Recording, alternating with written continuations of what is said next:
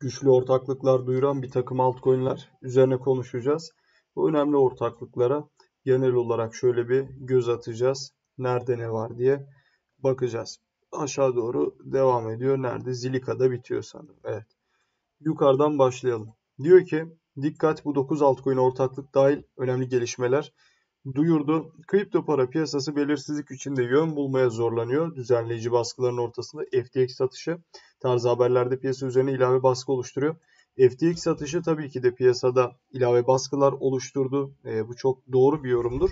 Fakat şu an için konuştuğumuzda FTX'in Solcoin haricinde diğer altcoin'lere bir etkisi, kripto paralara bir etkisi olmayacağı gibi tabii bu etap geride kaldı diyebiliriz açıkça. İkincisi tabii Solcoin'de de öyle aman aman bir etkisinin olmamasıyla birlikte yine de diğer altcoin'lere göre biraz daha ekstrem düşüşler yapacaktır. Bu değerlendirmek için yine çok güzel bir fırsattır diye de altını çizersek daha iyi olacaktır. İkincisi piyasadaki belirsizlik ortamından bahsediyor. Belirsizlik kısa vadede şu anda büyük ölçüde kalktı.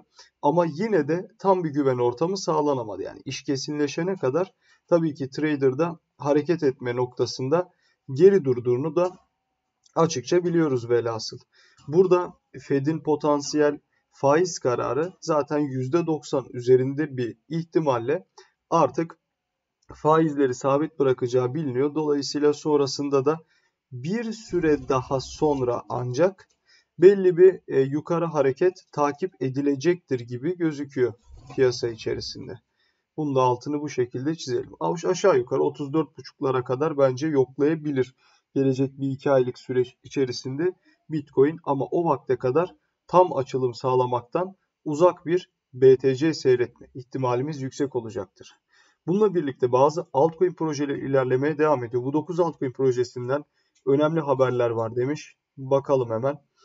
Burada bazısı çok önemli değil. Yani mesela şuna bak, USDC ile alakalı şu an USDC ve USDT noktasında çok ciddi hareketler var. Bu kısım önemli olacaktır. Coinbase tarafı biraz daha USDT'ye uzak bir senaryo izlemeye devam ediyor. Tabii bunu tam olarak neden yaptıkları bilinmemekle birlikte USDC ile olan işbirlikleri zaten gayet iyi bir şekilde biliniyor. Haricinde OKX de bunun aksine USDC tarafına bir yaptırım uygulayarak USDT'yi ilerletmeye çalışıyor. Bu şekilde bir mesele var. Buna da dikkat etmek gerekiyor. Telegram'dan yeni kripto cüzdan hamlesi Ton Rally'e çıktı. Ton coin benim çok sevdiğim bir coin değildir. Çünkü Telegram gibi spekülasyonun böyle piyasadaki ağababası olan bir sosyal medya uygulaması mı diyeyim, iletişim uygulaması mı diyeyim, artık ne diyeyim. Bunun biraz daha işte tabii ki kendi projesi, beslediği diyelim artık bir projedir. İnovasyon noktasında çok iyi olduğunu düşünmemekle birlikte dediğim gibi çok fazla desteklediğim ve alımı noktasında almak gerekir falan tarzında büyük yorumlar yapabileceğim bir altcoin değildir. IOTA mainnet yükseltme planını açıkladı. IOTA blockchain ve kripto topluluğu genelinde şok dalgaları yaratan çığır açıcı bir harekete imza attı. Bu hamlesinde altcoin projesi mainnet'i yükseltmeye yönelik iddialı planını açıkladı. Bu duyuru protokolün genel işlevselliğini ve kullanılabilirliğini geliştirme arayışında önemli bir kilometre taşını işaret ediyor. IOTA gerçekten çok iyi bir blockchain yapısıdır. Bunu her zaman söylemişimdir. Avrupa Birliği tarafıyla, Avrupa Birliği ile işbirliğine gitmek her projeye nasip olmamıştır piyasada. Dolayısıyla bunların içerisinde az sayıdakinden bir tanesi IOTA'dır. Ben IOTA'nın bu sezon büyük yükselişler yaşayacağını ve bu noktada yatırım yapılabilir bir altcoin olduğunu düşünüyorum diyebilirim. Solana destekli Solfair diyelenle işbirliği yapıyor. Bu arada Solana merkezli cüzdanıyla tanınan Solfair öncü bir adım atıyor. Bu doğrultuda altcoin diyelim diyor. Öncü cross-chain trade mekanizmasıyla işbirliği yaptığını söylüyor.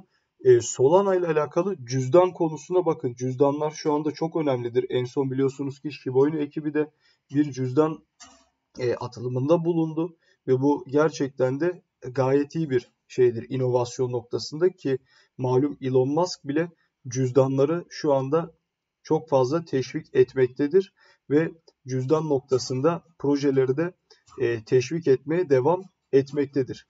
ilerleyen süreçte daha çok piyasanın borsalardan ziyade buralardan yürüyeceğini de anlayabildiğimiz için ekstradan bizim için önemli bir konu. Solana'ya gelince Solcoin bu sezonluk benim en büyük yükselişleri beklediğim altcoin'dir. Ama uzun vade yatırımları asla ama asla yapılmaması gerekir. Subquery, Polygon ZK'yi destekliyor. Ethereum uyumlu blockchain dünyası için önemli bir gelişme oldu. Bu bağlamda Subquery, Polygon ZK için desteğini duyurdu. Bu ilerlemeli altcoin projesi ağ katılımcılarına gelişmiş veri indeksleme yeteneklerine erişim sağlayacak. Polygon ZK lansmanını ne zaman yaptı? 27 Mart tarihinde gerçekleştirdi. Nitekim kurdele keseni de bizzatihi Vitalik Buterin'in ta kendisiydi, hatırlarsınız. Polygon şu anda piyasadaki en büyük katman 2 projesidir ve gerçekten de işini hakkıyla yapar. Kaldı ki Shibarium'da bu büyük sorun çıktığı sırada bizzat Polygon ekibi bu sorundan kurtulması noktasında kendilerine yardımcı olmuştur. Bunu da belirtmek gerekiyor. Polygon yakın zamanda Pol Token olarak Matic'i yeniden markalaştıracak ve vizyonunda değişikliğe gidilmesini sağlayacak. Ben bunun Matic için olması gereken şey olduğunu düşünüyorum. Çünkü daha bir tekel ortam oluşuyor ki aslında başından beri zaten durum buyken bunu tam anlamıyla karşımıza getirdikleri için ve Pol'ün aktivitesini Polygon üzerinde şimdiki adıyla Matic artıracağı için ben bunun daha iyi olacağını düşünüyorum ve uzun vadede daha sağlam olacağını düşünüyorum diyebilirim. Durum bu. Diyor ki yüklü fon toplayan Movement Labs Web3 hamlesi yaptı. Tamam, buraya geçelim. Zilliqa Google Cloud'la stratejik işbirliği yaptı. Bu neymiş? Takarız şarja. Google son zamanlarda piyasada çok sağlam haberler vermekten hiç geri kalmıyor biliyorsunuz. Yakın zamanda da farklı noktalarda zaten genişlemeler yaptı. Vaktiyle de sizin Google dediğiniz Ethereum, Solana, Avalanche gibi taraflarla da işbirliği yapmıştır. O yüzden Google'ı şu anda piyasada bu kadar etkin halde görmek ayrı güzel. Bu etkinliği sağladığı projelerde önemlidir. Fakat ben açıkçası Zilliqa'yı çok fazla beğendiğim bir proje değildir yani Zilliqa benim. Onu söylemeye çalışıyorum. Çünkü spekülasyon noktasında bir süre sonra kaydı. Piyasada korelasyonu düşük hareketler gerçekleştirdi. Dolayısıyla bu sezonluk değerlendirmede de benim Zilliqa favorim diyebileceğim bir katman projesi değildir açıkçası. İzlediğiniz için teşekkür ediyorum. Abone olup videoyu da beğenebilirsiniz. Bol kazançlar dilerim herkese. Hoşça kalın.